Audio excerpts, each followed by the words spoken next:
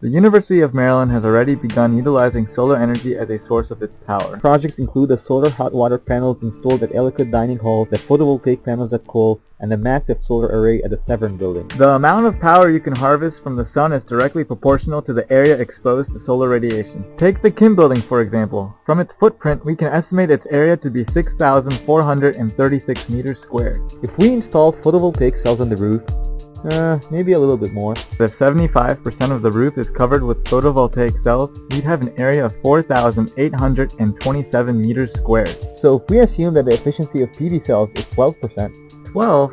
That's projected efficiency for 2012.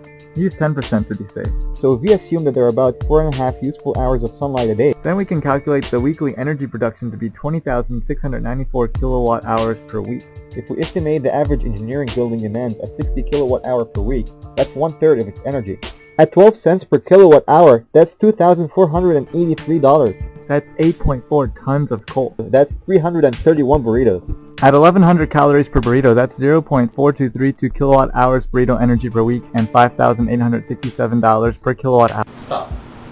On the University of Maryland sustainability website, they allege that solar panels have a payback period of 10 to 20 years.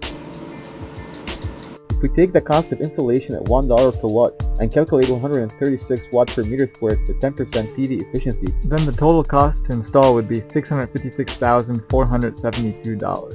Dividing this number by the yearly savings, the payback period is estimated to be 5 years. Using a 50% margin of error for maintenance, installation, and unforeseen costs, the payback period can be estimated at 7 to 8 years. Finally, since the Chem Engineering building itself is a practical and educational demonstration of engineering at work, installing photovoltaic panels here presents an opportunity to showcase the effectiveness of solar energy to the engineers of tomorrow.